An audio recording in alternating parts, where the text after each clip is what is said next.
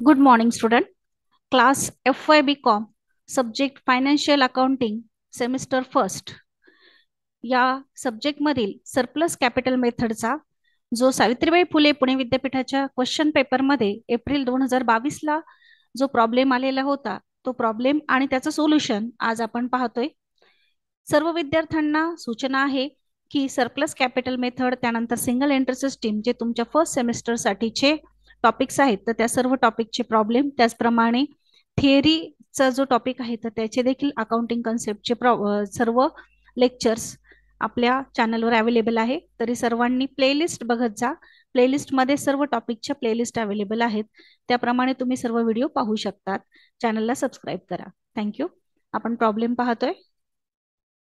हा प्रॉब्लेम सावित्रीबाई फुले पुणे विद्यापीठाच्या April 2022च्या question पेपरमध्ये आलेले आहे, जी आता परीक्षा झाली त्या परीक्षेमध्ये हा प्रॉब्लेम आलेला होता. आधी प्रॉब्लेम समजावून घ्या. A, B and C were in partnership sharing profits and losses in the ratio of 5:3:2 respectively. They decided to dissolve the business on 31st December 2011, on which date the balance sheet as follows. A, B, C हे तिघे partner आहेत आणि त्यांचा profit sharing ratio आहे 5:3:2. त्यांनी ठरवलं की त्यांची फर्म डिझॉल्व करायची 31 डिसेंबर 2011 ला, आणि त्या दिवशीचं जे बॅलन्स शीटची पोझिशन आहे ती खालील प्रमाणे आहे. क्रेडिटर्स आहेत 30,000. क्रेडिटर्स आपण थर्ड पार्टी लायबिलिटी म्हणून मानतो. बँक लोन आहे 20,000. बँक लोन पण काय आहे, पुढे कंसात सेक्युर्ड वगैरे शब्द आलेला नाहीये, त्यामुळे ते पण थर्ड पार्टी लायबिलिटी आहे. जनरल रिझर्व्ह आपण पार्टनर्सला डिस्ट्रीब्यूट करणार आहोत त्यांच्या प्रॉफिट शेअरिंग रेशोमध्ये. म्युनिसिपल टॅक्स हे प्रेफरन्शियल क्रेडिटर्सचे सर्व प्रकारचे गव्हर्नमेंट ड्यूज हे अगोदर पेड करावे लागतात, त्यामुळे आपण बॅलन्स शीट पाहतोय. क्रेडिटर्स आहेत 30,000. बँक लोन कंसात सिक्युअर्ड शब्द नाहीये, म्हणून बँक लोन आणि क्रेडिटर्स आपण सोबत पेड करणार आहोत. बँक लोन आहे 20,000. जनरल रिझर्व्ह आपण पार्टनर्सला डिस्ट्रीब्यूट करणार आहोत त्यांच्या प्रॉफिट शेअरिंग रेशोमध्ये. त्यानंतर म्युनिसिपल टॅक्स हे गव्हर्नमेंट ड्यूज आहे. गव्हर्नमेंट ड्यूज आपण प्रेफरन्शियली म्हणजे फर्स्ट पेड करणार, त्यानंतर थर्ड पार्टी लायबिलिटीज पेड करणार. त्यानंतर कॅपिटल आहे एचं 50,000, बी 21,000, सी 18,000. ऍसेट साईडला कॅशचा बॅलन्स नाहीये. जर कॅश असती तर आपण ओपनिंग बॅलन्स मध्ये अगोदर कॅश घेतली असते. त्यानंतर जे ऍसेट रिअलाइज करून अमाऊंट्स आलेले आहेत तर त्याला डेट दिलेली नाहीये, परंतु इन्स्टॉलमेंटचे नंबर आहेत. First instalment 44,000, second instalment 50,000 and third instalment 60,000. Additional मध्ये एक ऍडजस्टमेंट आहे. ऍडजस्टमेंट पहा. Dissolution expenses originally provided ₹9,000 but actual realisation expenses ₹4,000. Dissolution expenses साठी प्रोव्हिजन केलेली आहे तरतूद 9,000, परंतु ऍक्च्युअली खर्च मात्र 4,000 रुपये झालेला आहे. Prepare a statement of distribution of cash as per surplus capital method. आपण यामध्ये दोन स्टेटमेंट काढणार आहोत. फर्स्ट स्टेटमेंट सरप्लस कॅपिटलचं, ते कशासाठी, तर जे आपले 3 पार्टनर आहेत तर त्यापैकी अगोदर कुणाला पेमेंट करायचं, नंतर कुणाला करायचं, म्हणजे एक्सेस अमाऊंट जी आहे कॅपिटलची ती कोणी आणलेली ते शोधण्यासाठी आपण सरप्लस कॅपिटलचं स्टेटमेंट काढणार आहोत. आणि त्यानंतर distribution of cash. First surplus कॅपिटलचं statement घ्या, वरती नाव द्या statement of surplus capital. 3 partner आहेत म्हणून अमाऊंटचे 3 कॉलम, एक पर्टिक्युलरचा कॉलम. आधी कॅपिटलचा बॅलन्स घ्या बॅलन्स शीट प्रमाणे. एचं कॅपिटल आहे 50,000, बीचं 21,000, सीचं 18,000. जे आपल्याला बॅलन्स शीट मध्ये दिलेलं आहे ते बॅलन्स शीट प्रमाणे आपण घेतोय. बघा इथे 50,000, 21,000, 18,000 याप्रमाणे आपण कॅपिटल घेतलं. त्यानंतर त्यामध्ये रिझर्व्ह ऍड करा. त्यांच्या प्रॉफिट शेअरिंग रेशो मध्ये रिझर्व्ह होता 10,000, तो आपण 5:3:2 5:3:2 म्हणजे एकूण 10 ने डिव्हाइड केलं. 10,000 ला एक भाग 1,000 आला. 1,000 into 5 5,000, 1,000 into 3 3,000 and 1,000 into 2 2,000. Add करून घ्या. त्याला म्हणतो आपण ऍडजस्टेड कॅपिटल 55,000, 24,000 अँड 20,000. त्यानंतर नेक्स्ट स्टेप आहे आपली, आपण तिघांचा प्रॉफिट शेअरिंग रेशो लिहितो. प्रत्येकाचा रेशो प्रत्येकाच्या कॉलमला लिहा. ए ला 5, बी ला 3, सी ला 2. त्यानंतर युनिट व्हॅल्यू काढा. युनिट व्हॅल्यू म्हणजे भागाकार करायचा. ऍडजस्टेड कॅपिटलला प्रॉफिट शेअरिंग रेशोने भाग द्या. 55,000ला 5 ने भाग द्या.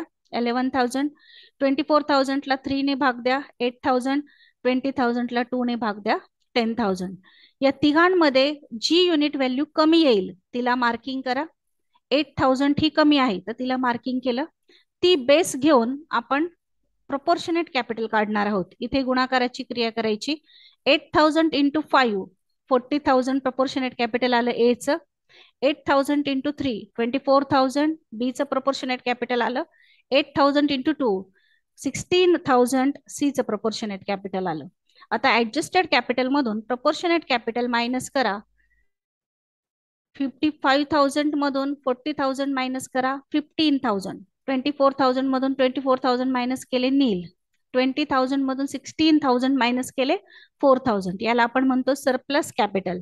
याचा अर्थ असा आहे की ए ने बी पेक्षा 15,000 रुपये जास्त आणलेले भांडवल म्हणून आणि सी ने बी पेक्षा 4,000 रुपये जास्त आणलेले भांडवल म्हणून. आता ह्या दोघांमध्ये पुन्हा एक सरप्लस काढायचा आहे. त्यासाठी पुन्हा लिहा प्रॉफिट शेअरिंग रेशो. पण आता दोघांचाच लिहायचा. ए चा 5 बी चा 2. त्यानंतर युनिट व्हॅल्यू काढा. सरप्लस कॅपिटलला प्रॉफिट शेअरिंग रेशोने भाग द्यायचा. म्हणजे 15,000ला 5 ने भाग द्या 3,000. 4,000ला 2 ने भाग द्या 2,000. पुन्हा जी युनिट व्हॅल्यू कमी येईल तिला आपण मार्किंग केलं. तिला बेस घेऊन प्रपोर्शनेट कॅपिटल काढायचं. मग 2,000 इंटू 5 प्रपोर्शनेट कॅपिटल ए चं आलं 10,000. 2,000 इंटू 2 सी चं आलं 4,000. आता पुन्हा वजा बाकी करा. सरप्लस कॅपिटल मधून प्रपोर्शनेट कॅपिटल मायनस करा. 15,000 मधून 10,000 मायनस केले 5,000 आणि 4,000 मधून 4,000 गेले नील. मग अल्टिमेट सरप्लस कॅपिटल जे आहे ते आलेलं आहे कुणाच्या कॉलमला तर ए च्या कॉलमला. किती रुपये आलेलं आहे अल्टिमेट सरप्लस कॅपिटल आलेलं आहे 5,000. मग आपण सर्वात पहिलं पेमेंट जे आहे ते ए ला करणार 5,000. त्यानंतर ए आणि सी ला करणार सरप्लस कॅपिटलचं. पण 15,000तनं 5,000 वजा करून ए ला 10,000 देणार सी ला 4,000 रुपये देणार. आणि त्यानंतर ऑल पार्टनरला त्यांच्या प्रॉफिट शेअरिंग रेशोमध्ये. इथे आपलं फर्स्ट स्टेटमेंट जे आहे ते कम्प्लीट झालेलं आहे. Statement of surplus कॅपिटलचं. पुन्हा एकदा हे स्टेटमेंट पहा. Statement of surplus capital.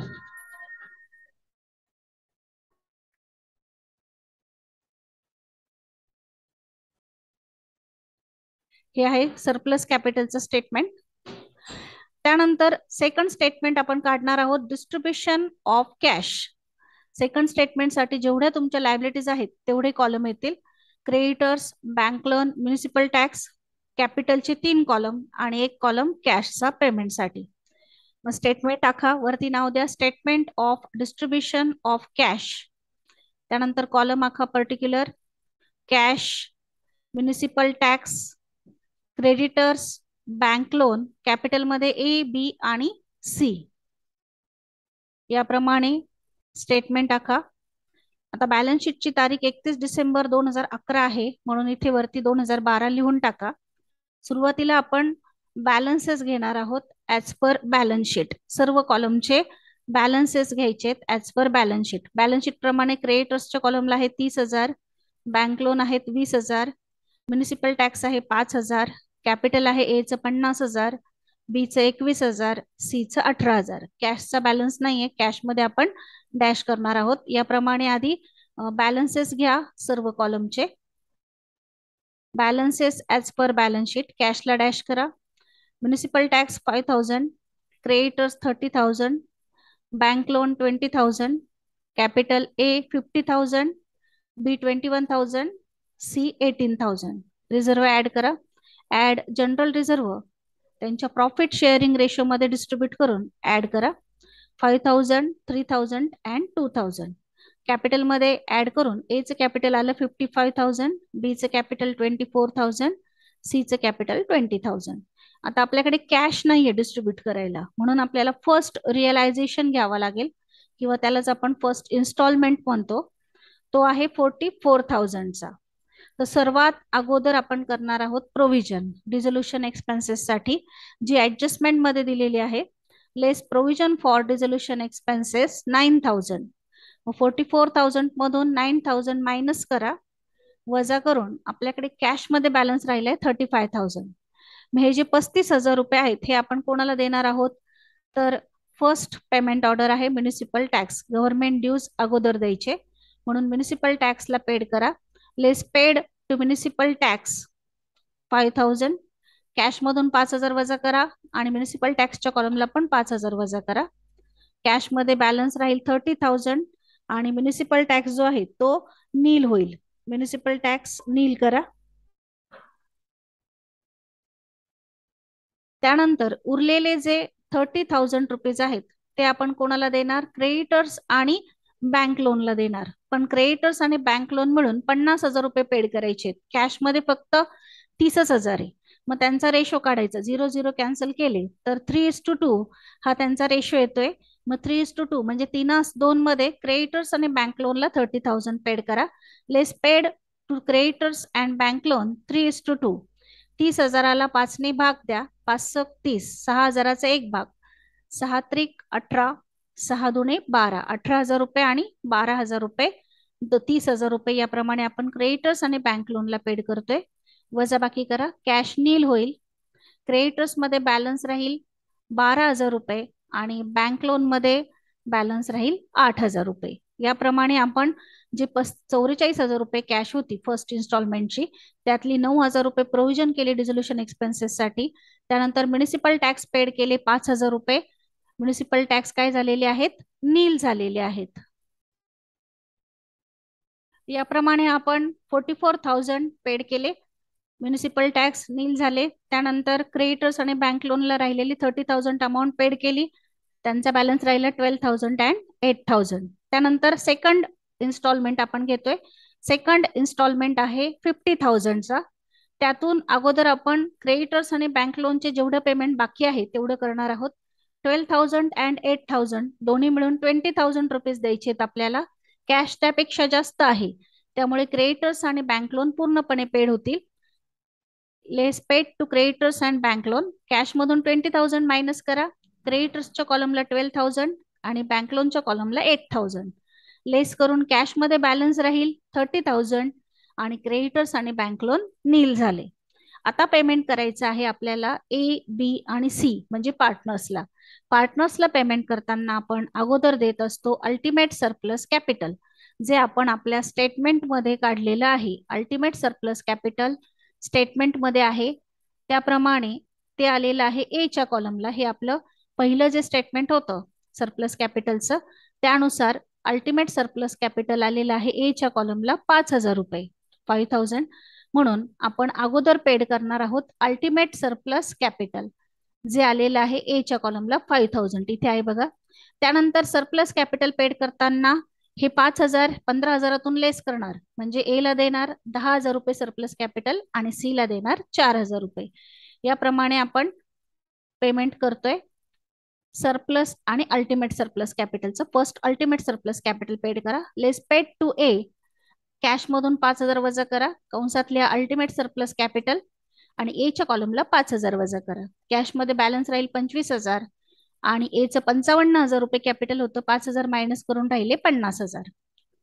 त्यानंतर पेड करा ए आणि बी दोघांना, ए आणि बी दोघांना, ए आणि बी दोघांना सरप्लस कॅपिटल दोघांचं मिळून 10,000 आणि 4,000, 14,000 रुपये सरप्लस कॅपिटल आहे पहिल्या स्टेटमेंट प्रमाणे. 10,000 रुपये ए ला आणि सी ला, बी ला नाही सॉरी सी ला, ए आणि सी, ए ला 10,000 रुपये आणि सी ला द्यायचे आहेत 4,000 रुपये. याप्रमाणे सरप्लस कॅपिटल पेड करा. कॅश मधून 14,000 लेस होतील, ए च्या कॉलमला 10,000, सी च्या कॉलमला 4,000. कॅश मध्ये बॅलन्स काढा. कॅश मध्ये जो बॅलन्स आहे तो आला 11,000 रुपये. ए चं कॅपिटल 50,000 होतं, त्यातून 10,000 गेले म्हणजे 40,000 आणि सी चं कॅपिटल 20,000 होतं, त्यातून 4,000 गेले म्हणजे 16,000 रुपये बॅलन्स राहिला. आता ही जी 11,000 रुपये कॅश आहेत ती आपण तिघांना देणार. लेस पेड टू ऑल पार्टनर, त्यांच्या प्रॉफिट शेअरिंग रेशो मध्ये 5:3:2, 11,000 रुपये 5:3:2 मध्ये तिघांना पेड करा. ए ला आले 5,500, बी ला आले 3,300 आणि सी ला 2,200. त्यानंतर वजाबाकी करा, कॅश नील होईल. ए चा बॅलन्स आला 34,500. बी चे कॅपिटल होतं 24,000, त्यातून 3,300 मायनस केले. बी चा बॅलन्स आला 20,700 आणि सी चा बॅलन्स आला 13,800. त्यानंतर थर्ड रिअलायझेशन किंवा थर्ड इन्स्टॉलमेंट घ्या, तो आहे 60,000चा. त्यामध्ये आधी आपण जी प्रोव्हिजन केलेली होती डिझोल्युशन एक्सपेन्सेस साठी, तर त्यातले फक्त 4,000 रुपये खर्च झालेत. प्रोव्हिजन आपण 9,000 केलेली होती. मग शिल्लक राहिलेले 5,000 रुपये जे आहेत ते ऍड करून घ्या. Add अनयुज्ड provision for dissolution expenses किंवा रिअलायझेशन एक्सपेन्सेस. टोटल कॅश झाली 65,000 रुपये, 65,000.